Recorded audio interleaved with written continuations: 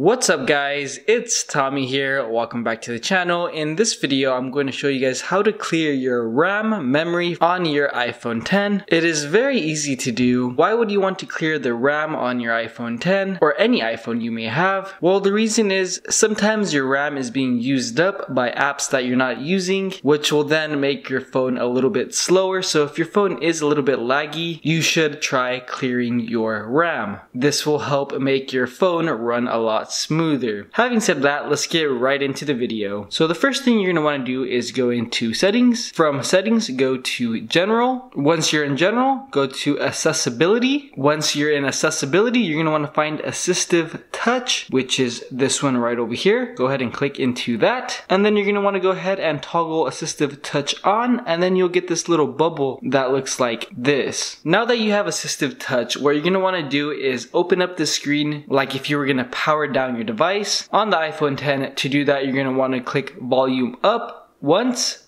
volume down once, and then hold the power button. So we'll go ahead and do that right now.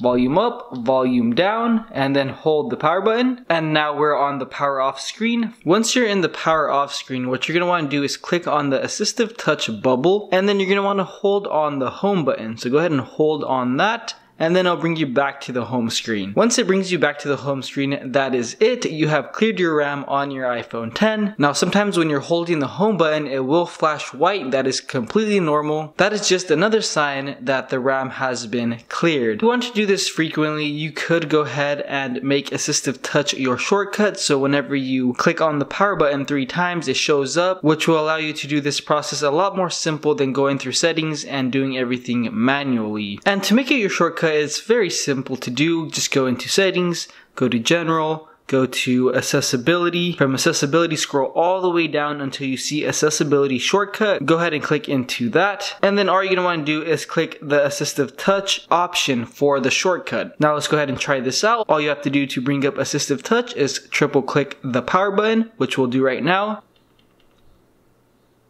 And there we are. And if you guys are in an older device, not the iPhone X, the process is the exact same. You'll just need to go to the power off menu and then hold the physical home button instead of activating assistive touch. So it is a little bit easier on older devices. Having said that, if you guys enjoyed the video, please smash the like button. It really does help out a lot. If you have any questions, feel free to leave them in the comments below. Follow me on Twitter at TommyEverything. Subscribe if you haven't already, and I'll see you guys in the next one. Peace.